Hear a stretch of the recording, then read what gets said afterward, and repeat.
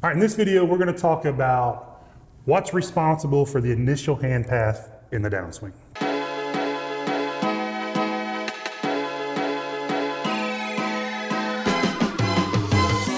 All right, Sean, Leo Tong sent us a great question. He wants to know what's responsible for the initial downswing hand path. Is it just moving the hands in one direction, or is it the body motion?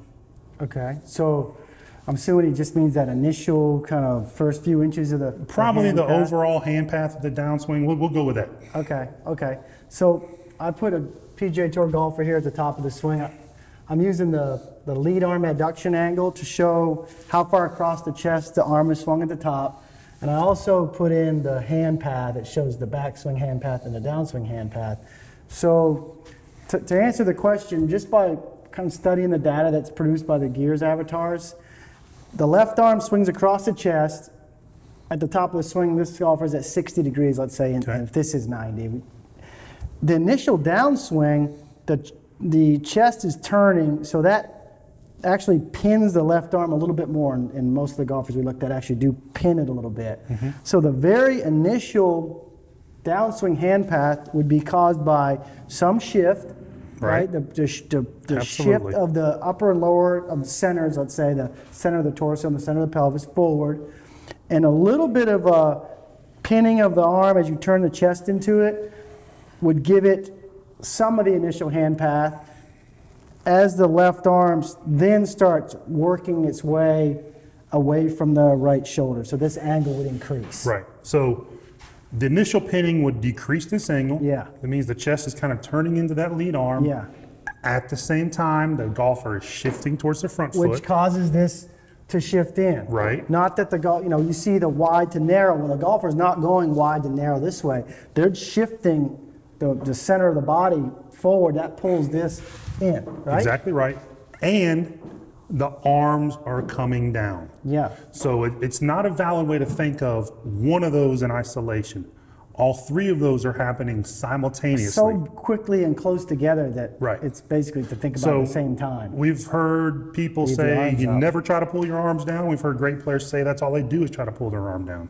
If you succeed in not pulling down with your arms, you can't play golf. You can't play golf. So there has to be a downward component, whether intentional or not, of the hand path.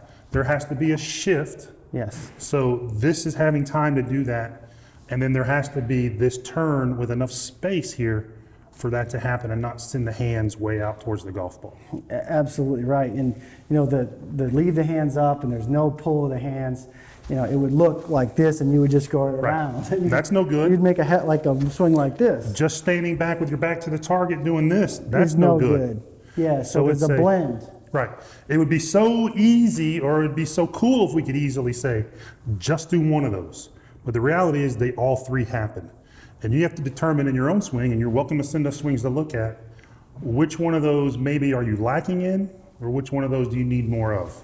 Yeah, and to tie into this, that initial hand path as well, there has to be a downward force to get the club to swing on a plane, but the trick to it is to maintain your width. I think people get so afraid to add downward force because they narrow. Well, it's because they see this. They see the downswing hand path way inside that backswing hand path. That's because the shift is happening. Not because of a narrowing of the right arm angle. The best players actually start widening, increasing the right arm angle.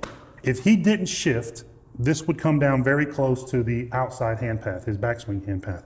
Because he's shifting, this thing narrows relative to where it started, but he is actually trying to add width. Absolutely. So great golfers aren't trying to be narrow on the downswing, they're trying to add width.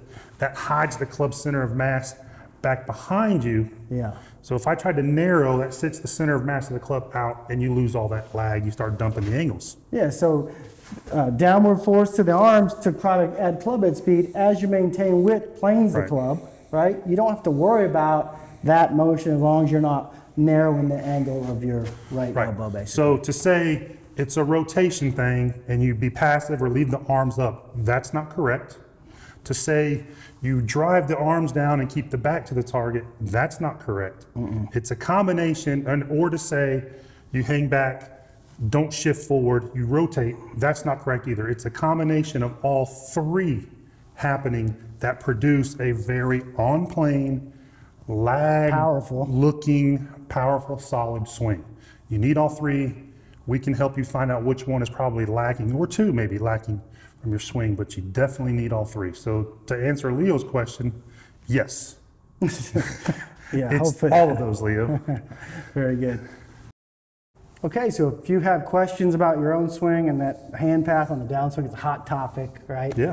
Send us your swing in, or ask more questions. If we didn't really cover the exact thing you want to hear about in this particular video, we'd love to shoot another one. We'll do it for you, no problem. If you haven't already, click on the big golf ball below to subscribe, and we'll see you in the next video.